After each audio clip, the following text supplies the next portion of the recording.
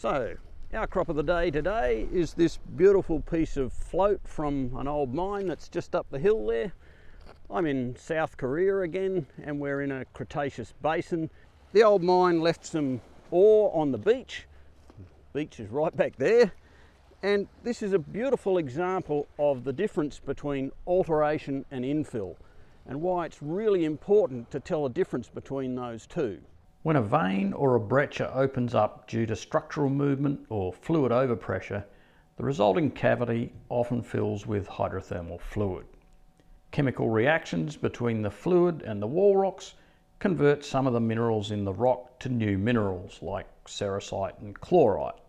That is the process of alteration.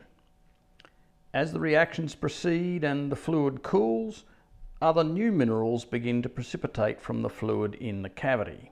Quartz is usually the first, with crystals growing away from the walls of the cavity.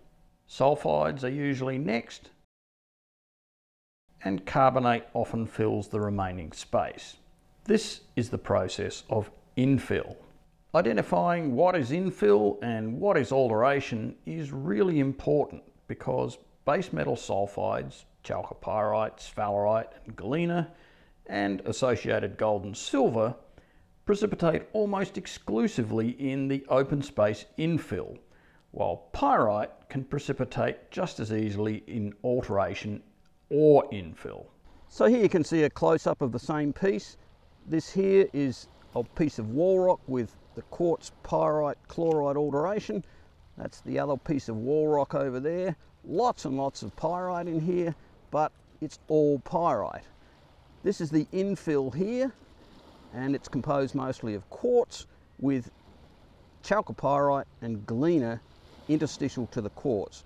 You can see the quartz crystals there growing off the walls of the wall rock in towards the cavity, so that you know this was initially an open cavity, and that all of these minerals in here are infill that have filled in the open space. And you can see the difference there. Here is chalcopyrite, galena, and a little bit of pyrite, and in here all of the sulfides are pyrite. So this will go half a gram at best, this will go half an ounce. This is the stuff you want, infill versus alteration. And for all you engineers out there, this is ore and this is waste.